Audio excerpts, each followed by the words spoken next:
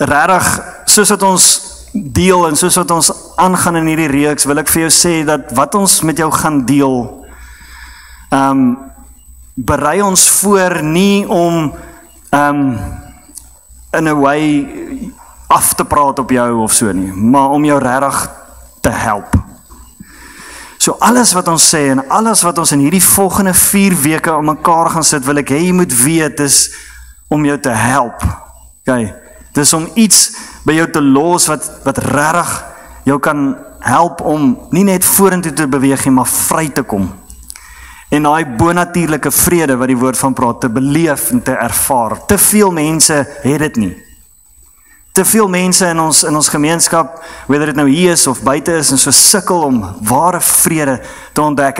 En dit wat ons hier in hierdie volgende paar weke gaan deel, wil ek jou uitnooi om regtig dit te harte te neem en iets daaromtrent te doen, want dit gaan jou lewe verander. Ek beloof jou, dit gaan jou lewe verander. Ek is bereid om 'n brief te teken en 'n stempel daarop te sit en dit vir jou te gee en te sê, as jy gaan hoor wat jy moet hoor in hierdie 4 weke, gaan dit jou lewe verander. Nou ek weet ook dat ons gaan sekere wonde oopkrap.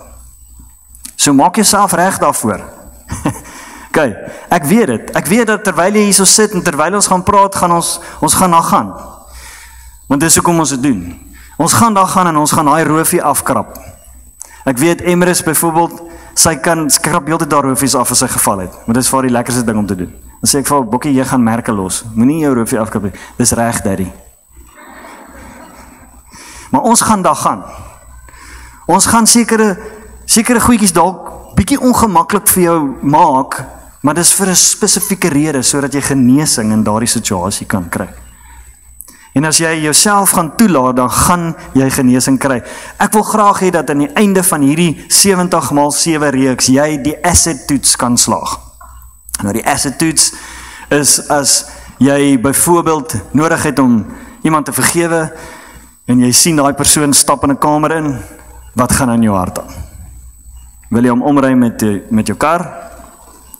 Gooi met 'n printer? Of is jy soos, is okay, ons vrede. Dis die asset toets.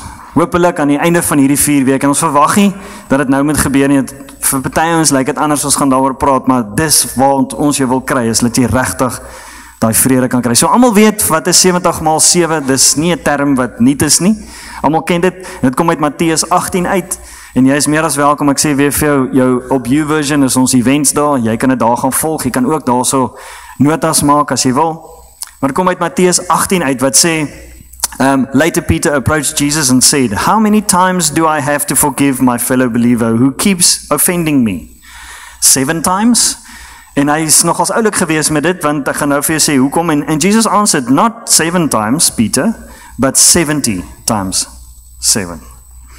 So, Petrus dink eintlik dat, en dis nie omdat hy probeer slim wees nie, maar 7, soos ons laasweek gesien het, is die getal van perfection.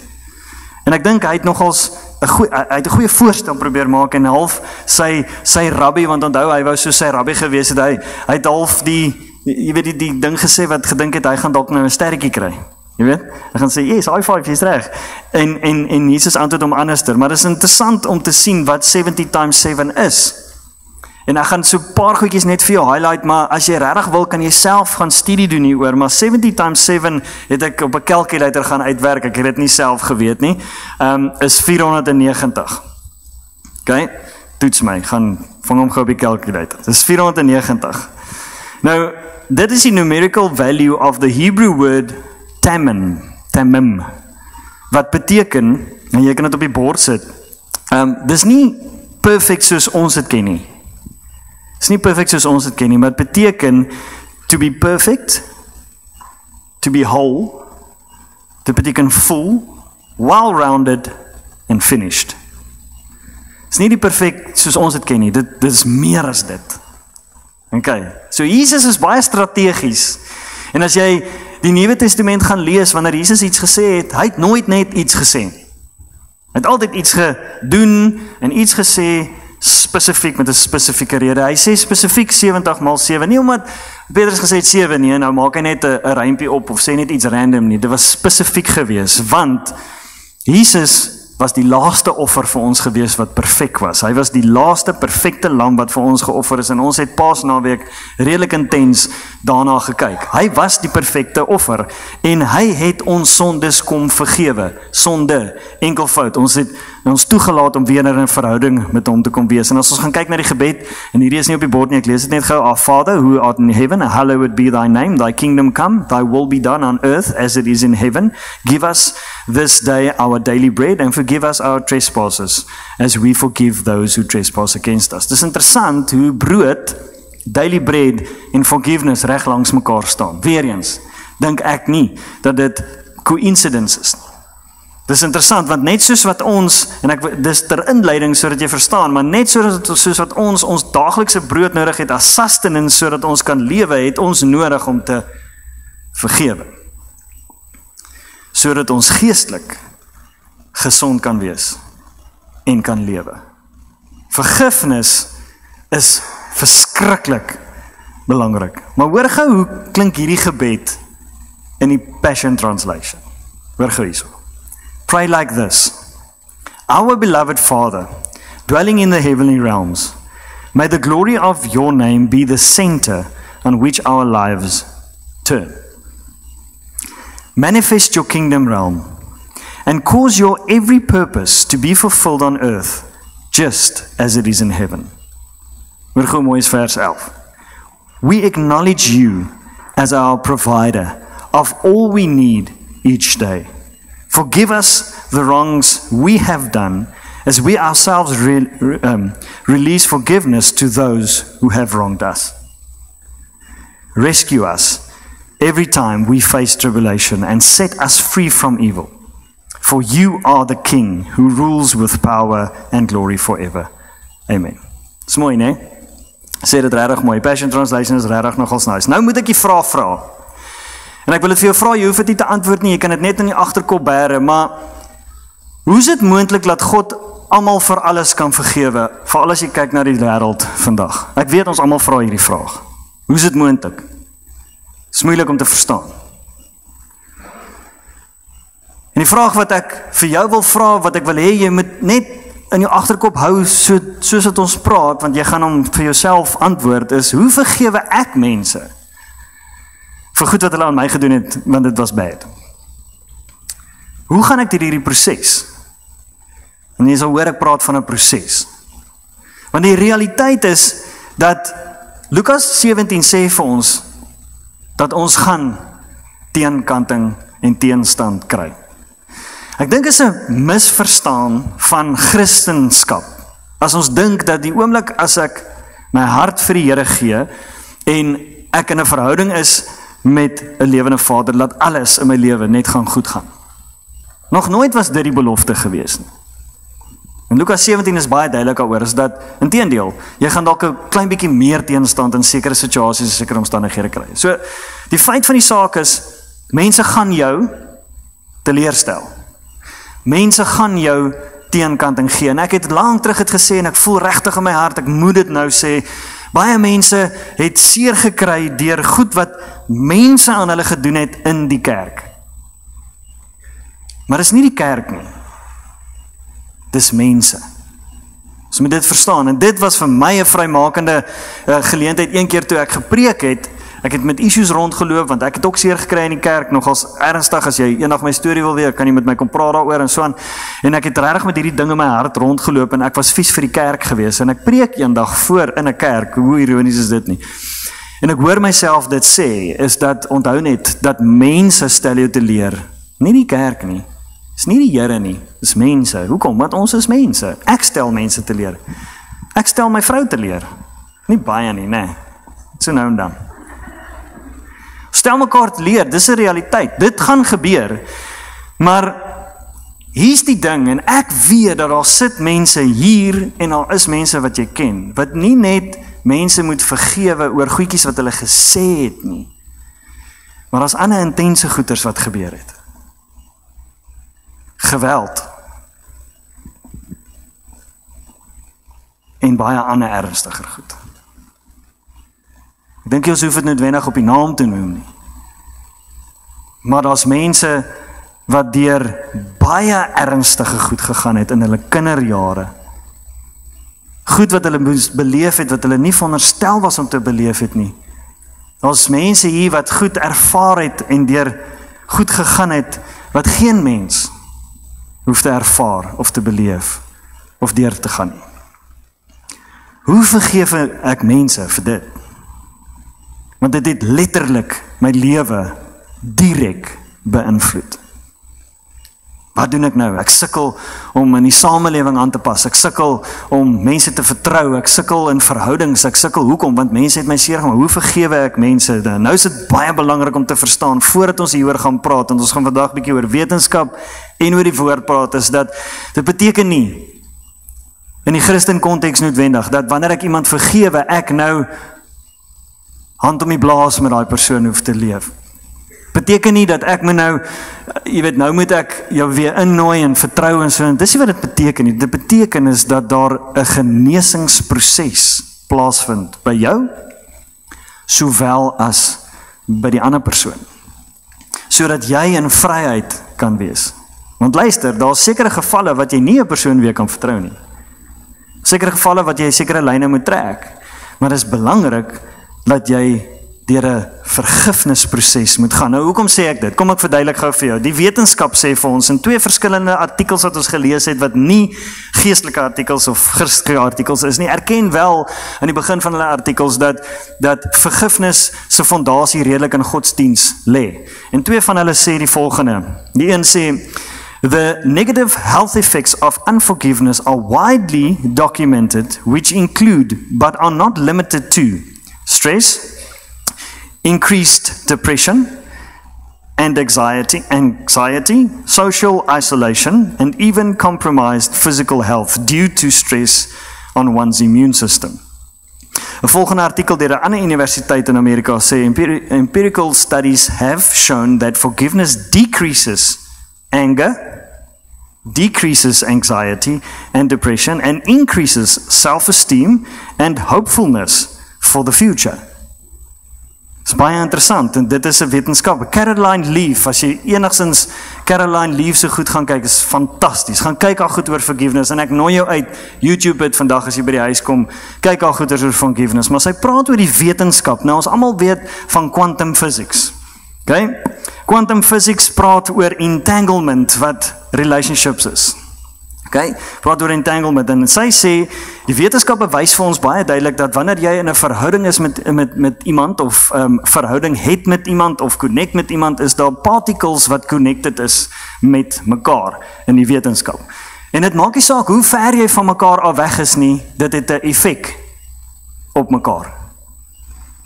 Hoor julle nou die vergifnis ding? Dit maak nie saak hoe ver jy van mekaar af weg is nie, dit het 'n effek op mekaar. Die oomblik as julle entangled particles het jy 'n effek. As julle connected is met mekaar, is daar 'n effek op jou. En dis basic quantum physics law. En nou hier is die ding. En sy sê nogals 'n baie belangrike ding, en ek het dit nooit so gesien nie, het was vir my nogals 'n revelation, en toe ek dit nou bietjie bestudeer, dink ek, dit is eintlik nogals waar. Ons het nou deur 'n reeks gekom waar ons gesê het dat God is liefde. Ons is gemaak in liefde. Ons liefde is nou binne in ons, en ons is in liefde. Ons is die substance van liefde, want God is liefde. Maak dit sin? So ons is liefde. Ons is 'n openbaring van liefde. God is binne in ons. Hy leef nou binne in ons. Ons hoef nie meer na 'n plek toe te gaan nie. Hy is nou by ons, en ons is sy substance. We are the substance of God, which is love. Nou wil ek vir jou Hebreërs 11:1 quote. Hebreërs 11:1 sê, now faith is the substance of things hoped for, the evidence of things not seen. So as ons die substance van God is, dan sê Hebreërs vir ons dat ons is die substance van goeders wat nog nie moet gebeur het nie, en ons activate liefde. We are the substance of God, but we need to actualize it. We need to actualize it. Hierdie is diep, en Einstein wys vir ons, en hierdie is baie interessant. Einstein en sy research het vir ons gewys dat die menslike liggaam actually energiegolwe vrylaat. Okay? Dis so energiegolf, soos byvoorbeeld as jy aan die ander kant van die vertrek sit en jy weet jy doen iets verkeerd en jou vrou kyk vir jou, weet jy dat die energiegolf is op pad. Dis is 'n movie met sulke rooi oë, daar's 'n energiegolf op pad. Nee? Dis dieselfde as jou kinders stout is in checkers en jy kan nie op hulle skree nie. Dan kyk jy vir hulle. En hulle weet, there's a wave coming. Maar Einstein wys vir ons dat ons release golwe, dis letterlik waves, energiegolwe.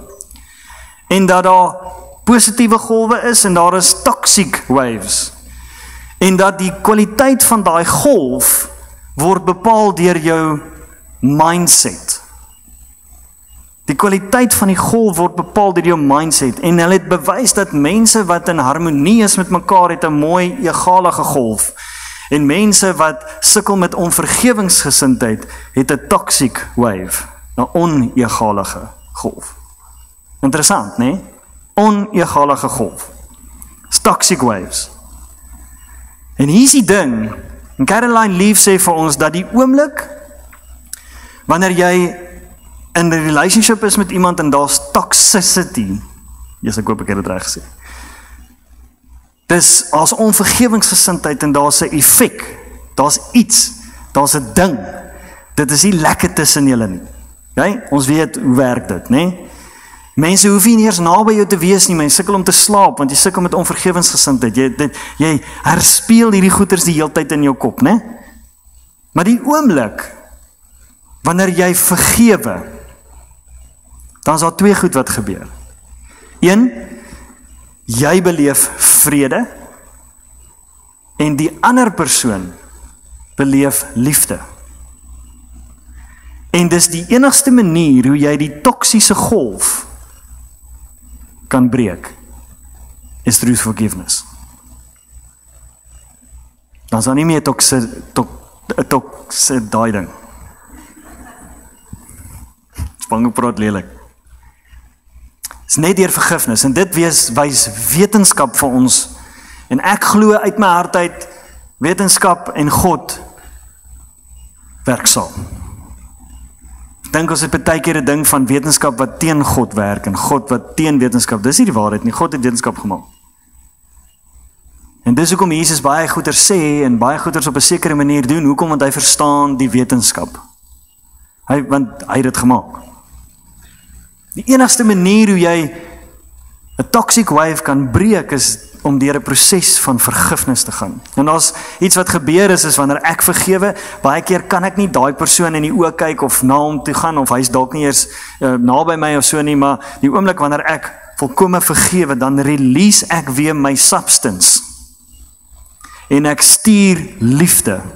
En omdat daar 'n koneksie en 'n verhouding met daardie persoon is, beleef daardie persoon instant love. En hy weet, ek weet nie of julle dit al beleef het nie, maar ek het dit al beleef wanneer ek deur 'n proses gaan, ek het nodig om iemand te vergewe en so aan, en ek vergewe 'n persoon en ek gaan deur 'n proses en ek voel regtig okay, nou is ek vry, 'n dag of wat ook al daarna, dan bel die persoon my. Sê ek wil net sê ek is sorry. Dis omdat die toxic wave gebreek is. En dit sê die wetenskap vir ons. Kyk gou wat het Jesus gedoen. Ons het Paasnaweek daaroor gepraat. Jesus kom en hy doen iets namens ons, sodat ons nie eers hoef deel te wees nie, maar hy breek 'n toxic wave once and for all. Hy breek 'n toxic wave once and for all, 'n plek waar ons nie kon vergifnis kry nie. Ons kon net hierdie merk maak, en kom hy en hy sê, ek vat dit op my. Ek gaan hierdie op my vat, en nou gaan ek jou binne in my sit.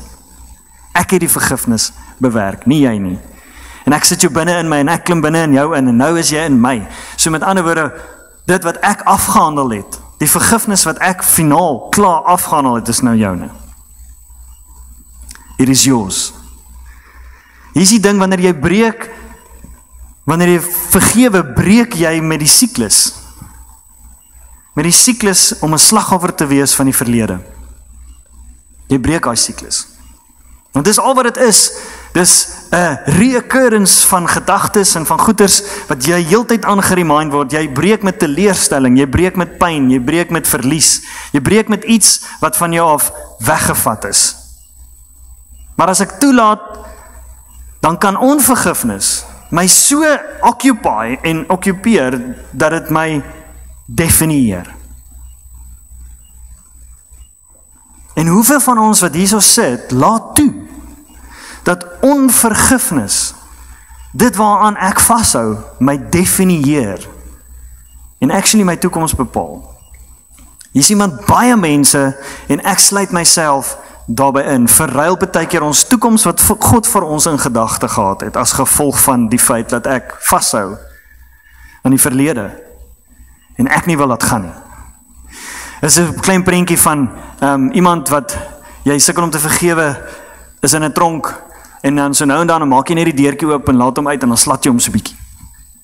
Sit jy hom weer terug en dan maak jy weer die deurtjie toe. Dis regtig hoe ons werk, maar baie keer moet ons agterkom dat dit is eintlik nie die persoon wat in die tronk is nie, maar dis jy. Jy laat jouself partykeer net bietjie uit die tronk uit om met daai persoon te gaan argumenteer in jou gedagtes. Wie kry julle baie keer, dan ry jy in die kar en dan argumenteer jy met daai persoon. As ek net vir hom dit en dit en dit gesê het. Man, as ek net dit en dit en dit en dit het gesê het. Ek wil gou vir iemand vra om hier vorentoe te kom. Ek wil nie elke keer Ferry gebruik nie, ek gebruik elke keer Ferry. Enrico, kom gou hierso. Henning, kom jy gou hierso. So, staan net so en dan kyk jy soontoe. So, ek gaan vir Henning vra om iets te doen. Jy moet hierdie ding teen sy rug hou, maar jy mag dit nie laat, nee, met jou handjie. Typiese blowball. Wat? Geluk aan die bulle so by the way. Julle het mooi gedoen. Ons sal hulle ook weer terugstuur daar na julle toe. So wat ek nou wil hê jy moet doen is jy moet nou so 'n bietjie rondloop. Gaan loop so en dan draai jy so. Maar jy mag hom nie laat los nie. Check al. Dis mooi nee. Kyk hoe volg hy ding. Hy's 'n goeie volger. Ek kan maar gaan nog 'n rondte want hierdie is nice. Hierdie is interessant. Gaan stap 'n bietjie vinniger kyk of Henning kan byhou. As jy kan sommer daar bly sit. As jy iets jy kan hom maar kry, dan kan jy kyk of ons op datum is. As jy iets teen iemand hou, gaan jy heeltyd moet gaan waar hy gaan. Jou gedagtes gaan nooit joune wees nie. Jy gaan heeltyd 'n persoon volg waar hy ook al is. As jy iets teen iemand hou. Nou kom ons kyk wat sê die woord. Ons kyk gou wat sê die woord. Ek wil jou uitnooi om notas te maak. Ek glo dat in hierdie stukke Matteus moet ons die groter prentjie verstaan. Die gedeelte begin waar Jesus praat oor kinders. Hy sê 'n paar goed wat ons nie so lekker verstaan van engele en so nie, maar kom maar op neer is dat as jy soos 'n kind is, dan het jy toegang tot die hemele. As jy jou baggage en jou goedertjies los, dan het jy toegang tot die hemele, hemel op aarde. Dan gaan hy verder, dan sê hy, as 'n familie, as julle goeders bind, dan is dit gebind in die hemel, so ook op die aarde. Hy sê, as julle in harmonie is met my, dan kan julle enige iets vra en dit sal so wees. Wat 2 of 3 by mekaar is. Hy sê hierdie hele storie, heeltyd praat het oor hemel en aarde, die konneksie tussen hemel en aarde. Die hele tyd praat hy daaroor. Hy sê jy moet in harmonie wees. En dan eers, na alles wat hy gesê het, as jy 'n issue het met iemand, moet jy dit gaan regmaak. Hy probeer vir hulle verduidelik, want hy probeer vir hulle iets verduidelik in die konteks waar hulle is. En na alles kom Petrus na Jesus toe en hy sê, okay, so hoe nou? Hoeveel keer moet ek hom nou vergewe? 7 keer. En toe eers maak hy die stelling, en ek dink Jesus kon op hulle gesig sien, hulle is baie te mekaar. Nee? Hulle is baie te mekaar. En toe gee hy die volgende verduideliking. Want ek dink Jesus wou toe nou vir hulle verder verduidelik, en hy vertel 'n gelykenis van 'n koning, en dis nou my vertaling, moet my nou nie quote nie, dis nou die Bernhard vertaling, van 'n koning wat al sy skuld, mense wat hom geldskuld by mekaar kry en so aan, en hy sê, alright, ons moet nou 'n plan maak, want ons verloor nou baie, en dan kom 'n persoon daarin, wat hy sê dat hy kan in hierdie leeftyd en leeftye daarna nooit terugbetaal wat hy hierdie koning skuld nie, en hy sê, okay, vat hom en sy gesin, en gooi hulle in die tronk, laat ons hulle verkoop, want dat ons ten minste net bietjie iets uit hierdie deal uit kry, jy weet, let's cut our losses, en so aan, en hierdie hierdie persoon val voor hom neer en pleit by hom en smeek hom en sê vir hom, ek sal alles terugbetaal, maar hulle weet hy kan nie alles terugbetaal nie, hy is onmoontlik om alles terug te betaal. En die koning kry hom jammer. Hy kry hom jammer en hy sê, okay, jou skuld is afgeskryf. Moenie worry nie, gaan vry. En die ou spring op en hy hardloop haar uit. En die eerste ou wat hy sien wat hom geld skuld, konner hy en hy sê, kom hierso. Jy skuld my geld. En hy trap hom uit en hy sê, hoorie maar skies, ek kan jou nie terugbetaal. Hy sê, ek gee nie om nie en hy laat hom arresteer, hulle gooi hom in die tronk en so aan. En die ouens is toe nou 'n bietjie upset want dit het mos nou nie lekker, dit werk mos nou nie lekker nie. En die koning hoor daarvan en hy sê, bring hy knaap weer terug. Laat hy hiernatoe kom en hy sê vir hom, hoe doen jy dit? Dis mos nie reg nie. Ek skryf jou skuld af, jy gaan aan die eerste ou wat laat jy in die tronk gooi. Ek meen, hoe's dit nou? Gooi hom in die tronk totdat hy dit terugbetaal het. En ons weet dat hy gaan dit nie kan terugbetaal nie, so hy gaan vir die res van sy lewe in die tronk sit. Hoeveel van ons sit vir die res van ons lewe in die tronk, omdat ons nie die vergifnis kan ontvang nie?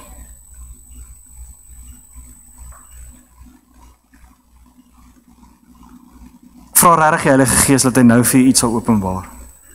Ons sit in 'n tronk, want ons kan nie die vergifnis ontvang nie, en nou sukkel ons. Ons het nog hierdie mindset, ons het nog hierdie skuld mentality. Nadat ons dit verniet gekry het, sê dit nie verdien nie, hy het dit nie verdien nie.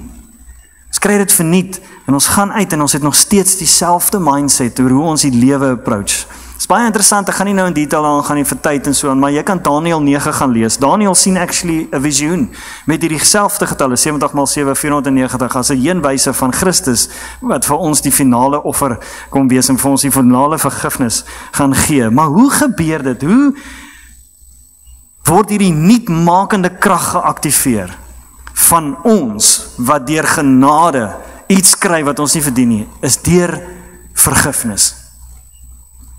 Is deur vergifnis. Dis hoe ons dit kry. Is deur vergifnis. En nou kom Johannes 20:21 en hy sê, Jesus sê vir hulle, soos wat ek dit nou gedoen het, vrede wees saam met julle, peace be with you, gaan, en gaan doen wat ek gedoen het. Eerste opdrag in Matteus toe hy sê, ek het dit afgehandel, nou gaan en gemaak disippels.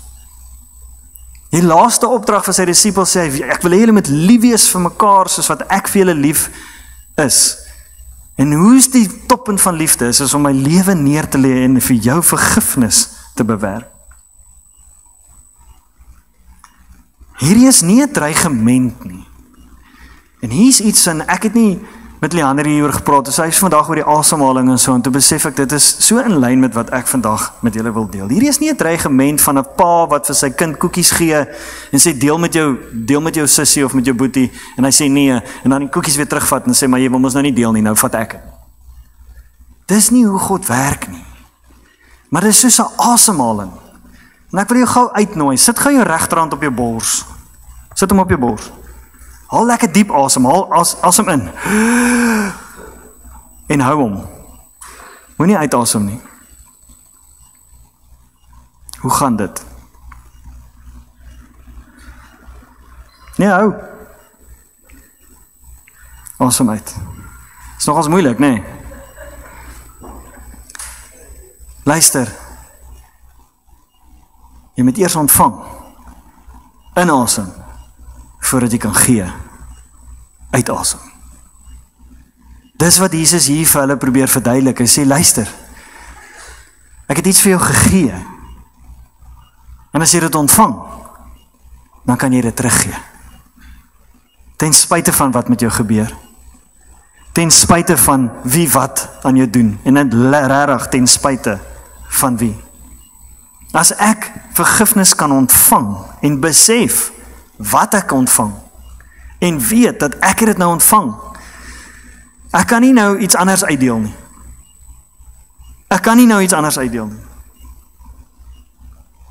Dan aktiveer ek the substance van die koninkryk. Dis liefde. Luister, as ons dink aan ons gemeenskap en ons dink aan ons politiek en ons dink aan wat in die wêreld aangaan, is dit baie moeilik om hierdie te verstaan. Want mense verdien nie vergifnis nie. Kom ons wees eerlik. En revenge is waarop ons lewe bou. Maar jy verdien dit nie. Die realiteit is niemand verdien niks. En ons het nie vergifnis verdien nie. Maar ons het dit ontvang. En die oomblik as jy dit ontvang, asem jy dit in. En dan asem ek vergifnis uit.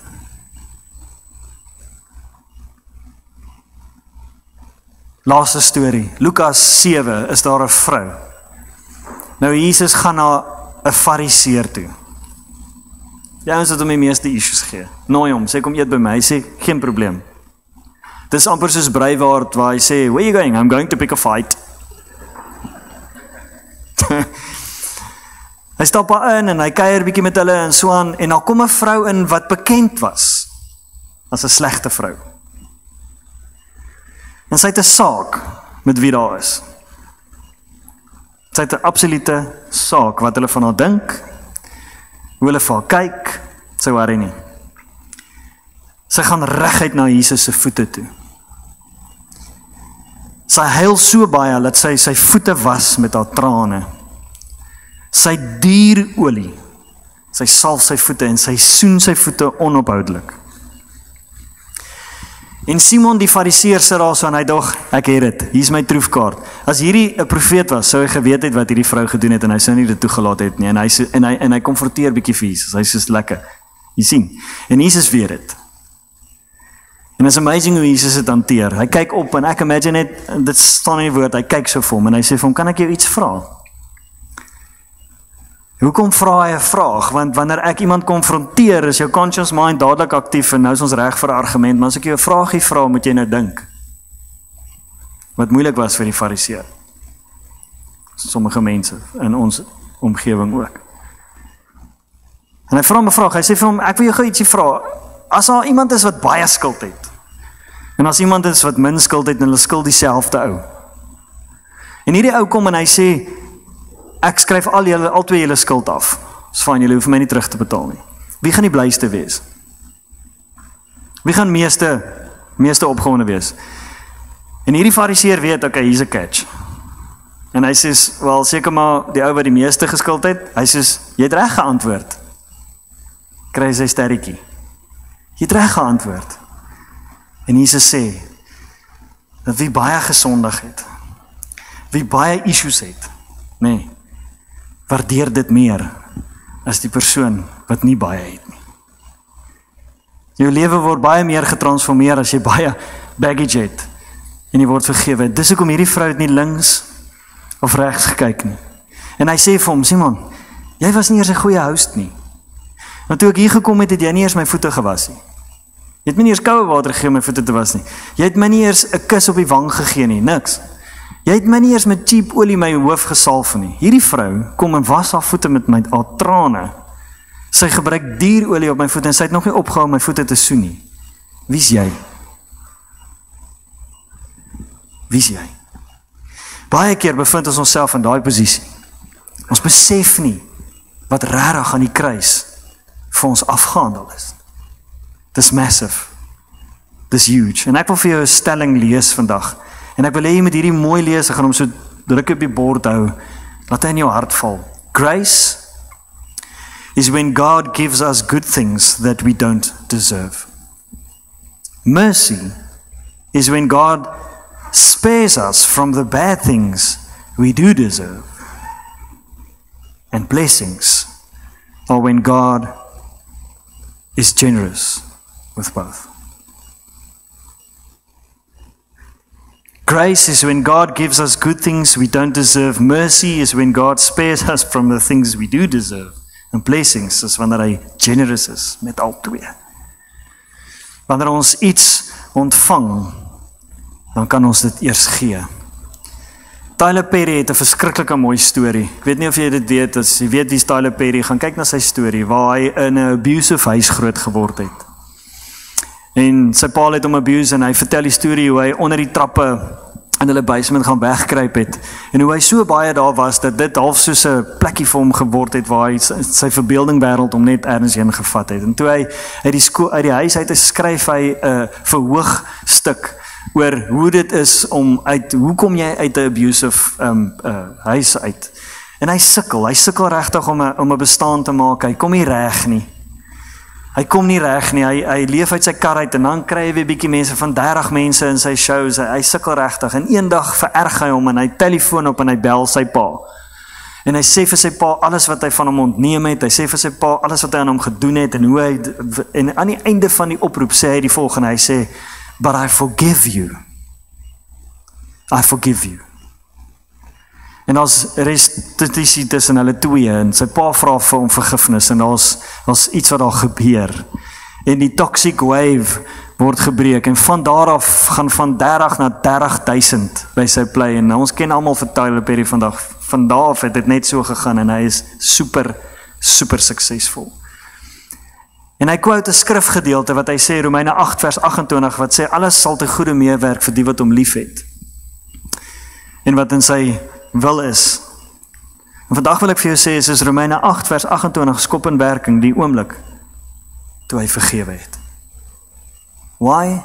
Because that's the foundation of our faith.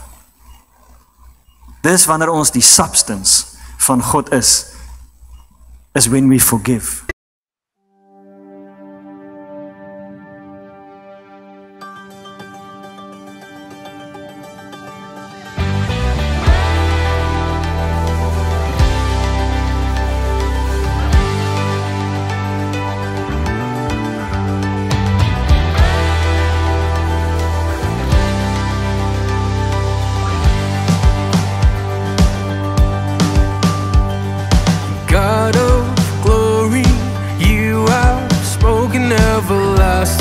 Life into me, born into your kingdom, family, I belong to you.